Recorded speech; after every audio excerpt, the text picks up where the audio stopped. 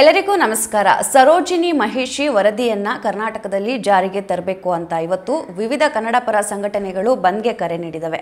ಹಾಗಾದ್ರೆ ಸರೋಜಿನಿ ಮಹಿಷಿ ವರದಿ ಅಂದ್ರೆ ಏನು, ಯಾರು ಈ ಸರೋಜಿನಿ ಮಹಿಷಿ, ಇವೆಲ್ಲದರ ಬಗ್ಗೆ ನೋಡ್ತಾ ಹೋಗೋಣ ಬನ್ನಿ.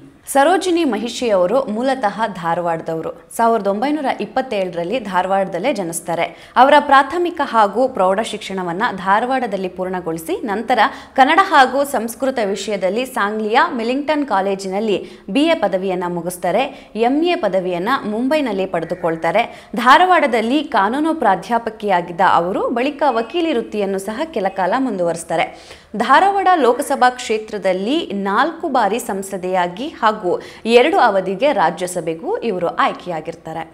ಸರೋಜಿನಿ ಮಹಿಷಿ ವರದಿಗೆ ಸಮಿತಿ ರಚನೆಯಾಗಿದ್ದು ಯಾವಾಗ ಅಂತ ನೋಡೋದಾದರೆ 1983ರಲ್ಲಿ ಈ ಒಂದು ಸಮಿತಿಯನ್ನು ರಚನೆಯನ್ನು ಮಾಡ್ತಾರೆ. ಅಂದಿನ ಮುಖ್ಯಮಂತ್ರಿಯಾಗಿದ್ದಂತಹ ರಾಮಕೃಷ್ಣ ಹೆಗಡೆ ಅವರು. ಅಂದರೆ ಕರ್ನಾಟಕದಲ್ಲಿ ಕನ್ನಡಿಗರಿಗೆ ಉದ್ಯೋಗಾವಕಾಶಗಳು ಯಾವ ಪ್ರಮಾಣದಲ್ಲಿ ಇದ್ದಾವೆ ಅದ್ರ ಬಗ್ಗೆ ಒಂದು ಪರಿಶೀಲನೆಯನ್ನು ನಡೆಸೋದಕ್ಕೋಸ್ಕರ ಈ ಒಂದು ಸಮಿತಿಯನ್ನು ರಚನೆಯನ್ನು ಮಾಡ್ತಾರೆ ಸರೋಜಿನಿ ಮಹಿಷಿ ಅವರ ನೇತೃತ್ವದಲ್ಲಿ. ಹೀಗಾಗಿ ಈ ಹೆಸರೇ ಈ ಒಂದು ಸಮಿತಿಗೆ ಹಾಗೆ ವರದಿಗೆ ಬಂದಿರುವಂಥದ್ದು.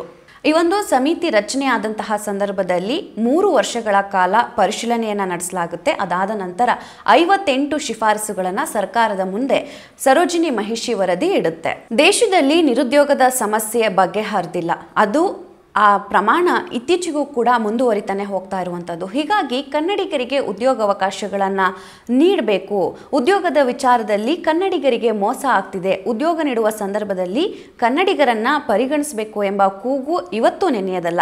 ಹೀಗಾಗಿ ದಿವಂಗತ ರಾಮಕೃಷ್ಣ ಹೆಗಡೆ ಅವರು ಮುಖ್ಯಮಂತ್ರಿಯಾಗಿದ್ದಂತಹ ವೇಳೆಯಲ್ಲಿ ಉದ್ಯೋಗ ವಿಚಾರದಲ್ಲಿ ಕನ್ನಡಿಗರಿಗೆ ಪರಭಾಷಿಗರಿಂದ ಅನ್ಯಾಯವಾಗ್ತಿದೆ ಅಂತ ಆ ಸಂದರ್ಭದಲ್ಲಿ ಉಗ್ರ ಹೋರಾಟಗಳು ಕೂಡ ನಡೆದಿರ್ತವೆ. ಈ ಸಂದರ್ಭದಲ್ಲಿ ಸರೋಜಿನಿ ಮಹಿಷಿ ವರದಿ ರಾಜ್ಯದಲ್ಲಿ ಭಾರು ಸದ್ದು ಕೂಡ ಮಾಡಿರುತ್ತೆ. ಹಾಗಾದರೆ ಸರೋಜಿನಿ ಮಹಿಷಿ ವರದಿಯ ಶಿಫಾರಸುಗಳು ಏನೇನು, ಆ ಒಂದು ಸಮಿತಿ ಇಟ್ಟಂತಹ ಪ್ರಮುಖ ಅಂಶಗಳು ಏನೇನು ಅಂತ ನೋಡ್ತಾ ಹೋಗೋಣ.